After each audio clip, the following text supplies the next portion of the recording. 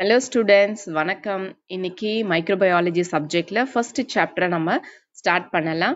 மைக்ரோபயாலஜினா என்ன, அதன் முக்கியத்துவம், அதன் பிரிவுகள் எல்லாமே நீங்க லாஸ்ட் இயர், அதாவது 11th ஸ்டாண்டர்ட்லேயே நீங்க நல்லா தெரிஞ்சுக்கிட்டீங்க. 11th மைக்ரோபயாலஜி எவ்வளோ இன்ட்ரெஸ்டிங்காக இருந்துச்சோ அதே மாதிரி தான் அந்த 12th இருக்கும். அதில் எந்த டவுட்டுமே கிடையாது. இந்த 12th மைக்ரோபயாலஜி ஃபர்ஸ்ட் சாப்டர்ல பார்த்தோம்னா அந்த சாப்டரோட நேம் வந்து நுண்ணுயிரியல் துறையின் முன்னேற்றங்கள். அறிவியல் துறையில நுண்ணுயிரியல் பிரிவு என்பது இன்றைய காலகட்டத்துல அனைவரும் அறிந்து கொள்ள வேண்டிய மிக முக்கியமான துறையினே நம்ம சொல்லலாம். உயிரி தொழில்நுட்பம், மரபணு பொறியியல், மருத்துவம், சுற்றுச்சூழல் அறிவியல், உணவு உற்பத்தி, அடிப்படை ஆராய்ச்சி, வேளாண்மை மற்றும் நானோ தொழில்நுட்பம் எல்லாமே இன்றைய உலகின் முக்கியத்துவம் வாய்ந்த நுண்ணுயிரியலின் சிறப்பு துறைகள்னு சொல்லலாம். அதனால அனைவரின் ஆர்வமும் கவனமும் வந்து பாத்தீங்கன்னா நுண்ணுயிரியல் துறையின் மேலதான் ஈர்க்கப்பட்டுள்ளது. நுண்ணுயிரிகள் அப்படின்னு சொன்னாவே தொற்றுக்களையும் கொள்ளை நோய்களை தான் உண்டாக்குதுன்னு சொல்லிட்டு ஒரு பொதுவான கருத்து இருக்கு. ஆனா அது உண்மை கிடையாது. அனைத்து நுண்ணுயிரிகளும் தீங்க விளைவிப்பது இல்லை. அதை நம்ம லாஸ்ட் இயரே நம்ம தெரிஞ்சுக்கிட்டோம். 87% வந்து நமக்கு நன்மை தரும் நுண்ணுயிரிகளா தான் இருக்கு. 10% வந்து பாத்தீங்கன்னா சந்தர்ப்பவாதிகளா இருக்கு. 3% மட்டும்தான் நோய் உண்டாக்கக்கூடிய காரணிகளா இருக்கு. சந்தர்ப்பவாத நுண்ணுயிரிகள்னா உங்களுக்கு தெரியும். தனக்கான ஏத்த சூழ்நிலை வரும் பொழுது இந்த நுண்ணுயிரிகள் மனிதர்களுக்கு வந்து என்ன பண்ணும், நோய்களை உண்டாக்கும். நுண்ணுயிரிகள் இல்லாத உலகத்தை நாம யோசிச்சு கூட பார்க்க முடியாது. அவை இல்லாமல் நம்ம வாழவும் முடியாது. அதனாலதான் இத்துறை சார்ந்த கல்வி வந்து மிகவும் தேவையான ஒண்ணா இருக்கு.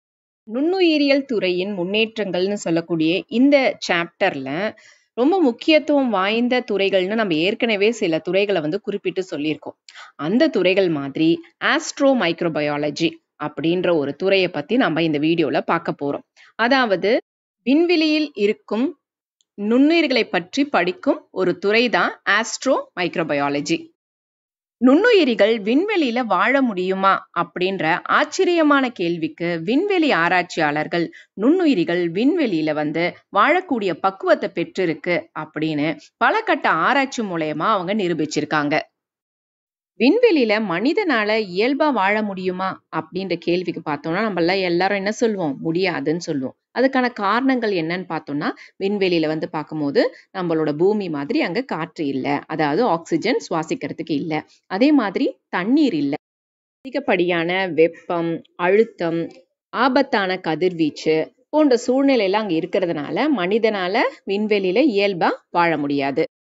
விண்வெளிக்கு போகக்கூடிய விண்வெளி வீரர்கள்லாம் பார்த்தீங்கன்னா ஒரு ஸ்பெஷல் உடுப்பு உடுத்திருக்காங்க. இந்த மாதிரியான அசாதாரண சூழ்நிலையில இருந்து அவங்கள காப்பாத்துறதுக்காக இந்த உடுப்பை உடுத்திருப்பாங்க. ஆனா எந்த ஒரு பாதுகாப்பும் இல்லாம இந்த நுண்ணுயிரிகள் எல்லாமே விண்வெளியில வாழ்ந்துட்டு இருக்கு அப்படின்னு சொல்லும் போதே ஆச்சரியமான ஒரு விஷயமா தான் இருக்கு. பூமியினை சுற்றி வரும் எந்திர விண்கலங்களான ரஷ்ய போட்டான் செயற்கைக்கோள் மற்றும் ஐரோப்பியன் ரிட்ரைவபிள் கேரியர் போன்ற எந்திர விண்கலங்கள் எல்லாமே இந்த விண்வெளியில நுண்ணுயிர்கள் உள்ளத பல சோதனைகள் மூலமா நிரூபிச்சிருக்கு. சில பாக்டீரியாக்கள் பன்னாட்டு, அதாவது சர்வதேச விண்வெளி நிலையத்திலையும் செவ்வாய்க்கு அனுப்பப்பட்ட மார்ஸ் ரோவர்களிலும் கண்டுபிடிக்கப்பட்டுள்ளது. பாக்டீரியாக்கள்னு குறிப்பிட்டு சொல்லணும்னா எண்டோஸ்போர்களை உற்பத்தி பண்ணக்கூடிய பேசிலஸ் மற்றும் கிளாஸ்ட்ரீடியங்கள் விண்வெளியில வாழக்கூடிய பக்குவத்தை பெற்றுள்ளது. அது மட்டும் இல்லாம சில வகை பூஞ்சைகளும் இந்த விண்வெளி ஆராய்ச்சி மையத்துல இருக்கிறதா குறிப்புகள் சொல்லு. இந்த மாதிரி விண்வெளியில் வாழக்கூடிய சிறிய உயிரிகளை வந்து என்னன்னு சொல்லி அழைக்கிறாங்க அப்படின்னு பார்த்தோம்னா டார்டிகிரேட்ஸ் என்று அழைக்கப்படுகிறது. இந்த வகையான பாக்டீரியாக்கள் ஆச்சரியமான ஒரு மரபணு தொகுதியை பெற்றிருக்கு. அந்த மரபணுல இருந்து தயாரிக்கப்படக்கூடிய புரதங்களும் நொதிகள் எல்லாமே தான் இந்த மாதிரியான அசாதாரண சூழ்நிலைகள்லயும் இந்த பாக்டீரியாக்களை வாழ வைக்குது அப்படின்னு ஆராய்ச்சிகள் சொல்லுது. அந்த வகையில கேட் ரூபின்ஸ் என்பவர்கள் வந்து முதல்ல, அதாவது ஜூன் 2016 விண்வெளியிலேயே வந்து என்ன பண்ணாங்க, இந்த பாக்டீரியாவோட டிஎன்ஏவை வரிசைப்படுத்தினாங்க. கேட் ரூபின்ஸை தொடர்ந்து ஜூன் 2018 பேராசிரியர் ஜார்ஜ் ஃபாக்ஸ் மற்றும் அவர்களோட குழுவினர்கள் வந்து பேரினம் பேசிலஸ் விண்வெளியில இருந்து தனிமைப்படுத்தினாங்க. இவ்வகை பாக்டீரியாக்கள்ல பார்த்தோம்னா அதிகப்படியான வெப்பத்திற்கும் கதிர்வீச்சுகளுக்கும் எதிர்பார்ப்புல கொண்டு இருக்குன்றத அவங்களோட ஆய்வறிக்கை மூலமா அவங்க வெளிப்படுத்தினாங்க. இந்த பேசிலஸ் பேரினத்துல பாத்தீங்கன்னா 2 சிற்றினங்கள்ல அவங்க முழுமையா ஆராய்ச்சி பண்ணியிருக்காங்க. அந்த சிற்றினத்தோட பேர்கள் என்னன்னு பார்த்தோம்னா பேசிலஸ் சாஃபினன்ஸ் மற்றும் பேசிலஸ் ஃபுமிலஸ். இந்த 2 சிற்றினங்களோட மரபு தொகுதியினை முழுமையா அவங்க வரிசைப்படுத்தி காமிச்சிருக்காங்க. இந்த பேசிலஸ் சிற்றினத்திற்கும் மற்ற பேசிலஸ் சிற்றினத்துக்குமான புரத அமைப்பு, நொதிகளோட அமைப்பெல்லாம் அவங்க முழுசா படிச்சுட்டு தான் இந்த பேசிலஸால விண்வெளியில அசாதாரண சூழ்நிலையில வாழக்கூடிய அமைப்பை பெற்று என்ற ஆராய்ச்சி தகவலை அவங்க வெளியிட்டாங்க. அடுத்தது பார்த்தோம்னா நாசா விஞ்ஞானிகள் இதுவரை பூமியில கண்டிராத ஒரு பாக்டீரியாவை சர்வதேச விண்வெளி நிலையத்துல பயன்படுத்தப்பட்ட எப்பா வடிகட்டிகள்ல இருந்து தனிமைப்படுத்தியிருக்காங்க.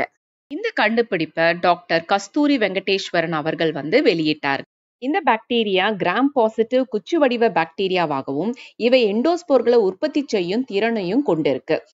சர்வதேச விண்வெளி நிலையத்தில் தனிமைப்படுத்தப்பட்ட இந்த புதிய பாக்டீரியாவிற்கு புகழ்பெற்ற விண்வெளி விஞ்ஞானியுமான நமது முன்னாள் மறைந்த குடியரசுத் தலைவர் டாக்டர் APJ அப்துல் கலாம் அவர்களை பெருமைப்படுத்தும் வண்ணம் இந்த பாக்டீரியாவுக்கு சோலி பேசிலஸ் கலாமி என்று பெயரிடப்பட்டுள்ளது. விண்வெளியில் நுண்ணுயிர்கள் எவ்வாறு வாழுகின்றது என்ற அடிப்படை விஷயங்களை கண்டறியறதுக்கு விஞ்ஞானிகளும் ஆராய்ச்சியாளர்களும் பல்வேறு ஆராய்ச்சிகளை இன்றளவும் மேற்கொண்டுட்டு தான் இருக்காங்க. ஸோ இந்த விண்வெளி நுண்ணுயிர்களை பத்தி நீங்க தெரிஞ்சுக்கிட்டீங்க. ரொம்ப இன்ட்ரெஸ்டிங்கா இருந்திருக்கும்ன்றத நான் நம்புறேன். உங்களுக்கான சில கேள்விகளை நான் இப்ப இதுல ரெக்கார்ட் பண்றேன். அதுக்கான பதிலை நீங்க என்ன பண்ணுங்க, எனக்கு அனுப்புங்க. விண்வெளியில் நுண்ணுயிர்களோட ஆதாரங்கள் யாவை? என்னென்ன சூழ்நிலைகள்ல நுண்ணுயிர்கள் விண்வெளியில வாழ்ந்து கொண்டிருக்கின்றன?